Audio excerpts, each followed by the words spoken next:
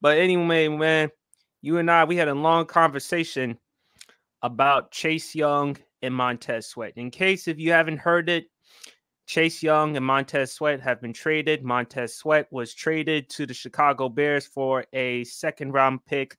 Meanwhile, Chase Young was traded to the San Francisco 49ers for a third-round pick in the 2024 NFL Draft.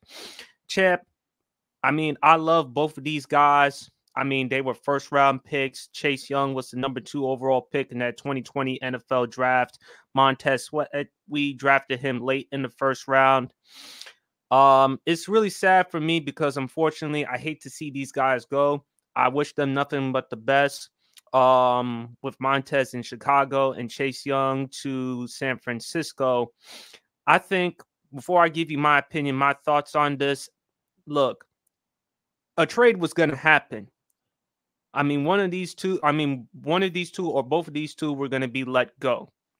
I mean, I said it before, I would keep Montez Sweat, trade Chase Young. I'm not mad at the Chase Young trade. But letting go of Montez is going to hurt. Now, even though Montez Sweat hasn't made a Pro Bowl in his career, hasn't produced or played like a top-notch defensive end, same thing with Chase Young, the likes of Micah Parsons, TJ Watt, and guys like that. But it's going to be hard to get another good pass rusher. So I hope, and I'm glad for Washington, that they at least get draft picks in return. So it's not like you're losing them for nothing. I think that Washington had to let them go to get draft picks. And on top of that, both of them were entering free agency after this season. So if you're Washington, you don't want to pay these two a huge ton of money and then jeopardize your cap space. So, Champ, I'm going to let you go, man. What are your thoughts regarding the trade? I think that was like we discussed earlier yesterday, that was a call by ownership and the new ownership group. And I believe they traded those two specifically for those two reasons. They did not want to pay them over the cap and risk going into cap hell. Next year, Washington has over $90 million in cap space. Over $90 million in cap space. So I can really see them replacing Montez Sweat and Chase Young with a guy like a Danielle Hunter from Minnesota, if they can manage to pry him from Minnesota. So also you have a lot of great pass rushers coming out of college at this point. So you don't want to, and also correct me if I'm wrong, y'all paid Jonathan Allen as of yet?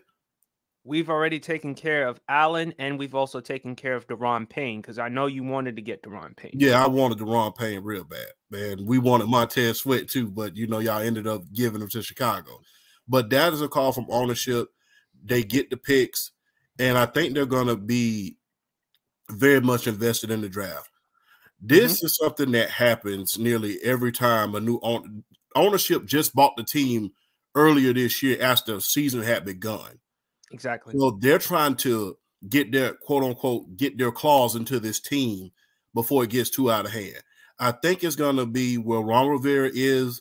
I think he's going to be let go later on this year after the season's over. I don't think they're going to pull a Josh McDaniels on him. I think they're going to let him out the season. Yeah.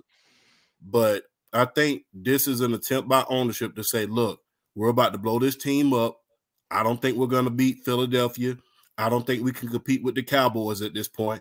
We're going to have to blow this thing up and come back next year and rebuild it, because us spending over the cap for one guy who didn't have the durability and the other guy who wasn't producing Pro Bowl caliber numbers, when the middle of your defensive line is providing that structure for you to do that.